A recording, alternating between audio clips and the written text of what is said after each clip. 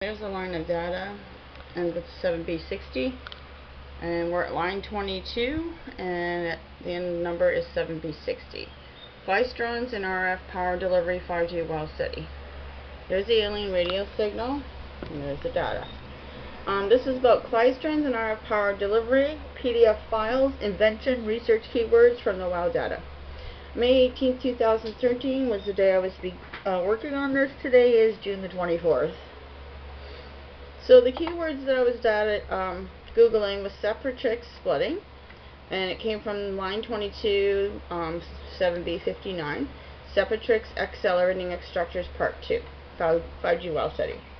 Quote from blog, Klystrons and RF power delivery. So this is a collector for spent beam, flower pedal mode converter from TE10 rectangular waveguide to TE01 circular waveguide, collector ion pump, then it's got an RF output coupler, then a gun ion pump and RF input coupler, interactions, cavities and focusing structures, electron gun, cathode and heater, high voltage ceramic insulator, and a node. So this is a schematic drawing of an NLC X5011 periodic permanent magnet ppm focusing klystron. The drip tube consists of a number of small RF cavities. The ion pumps are required to prevent the electron beam scattering off gas inside the klystron.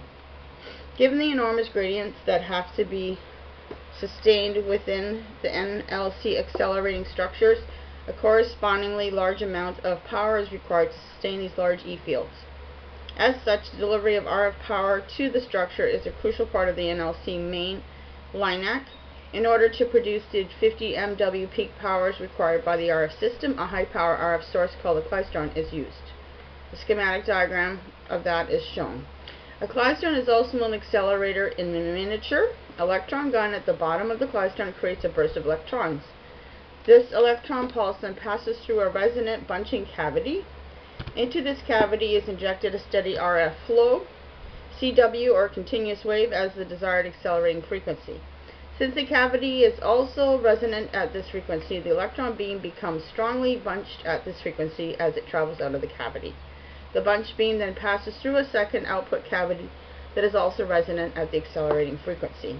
This resonance causes the bunched electron beam to be very strongly excite the cavity at the accelerating frequency. The RF produced within the cavity as a result is then coupled out through a waveguide, which carries the amplified RF power out to the structure see above. The electron beam is then dumped into a beam stop at the top of the klystron.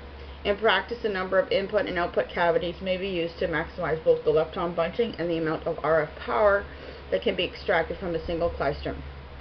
This use of resonant cavities creates a large amplification of the RF signal input to the bunching cavity. Gains of 10 to the power 6 are possible with the modern pulsed power klystrons. Two power sources are required to provide the input power to the klystron. The RF input to the bunching cavity is produced by a low-level RF system. This provides the RF input signal that is amplified by the klystron and is usually a CW microwave source such as a traveling wave tube. The input power to the klystron is provided through the electron gun by a modulator. A modulator is used to produce the pulses that drive the electron gun in the klystron and produce the high-intensity electron beam. It is through the modulator pulse that the klystron receives the power that amplifies the low-level RF input into a high-power output to drive the structures.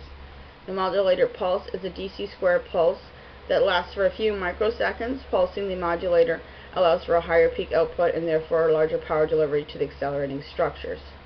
The klystron and the NLC are assembled into groups of 8, referred to as an 8-pack, with each powered by a single 500 kV modulator.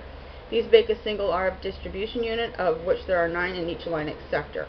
Each klystron 8-pack supplies 8 groups of 6 structures, with power delivered to each group of structures via a pulse compression system called the delay line distribution system.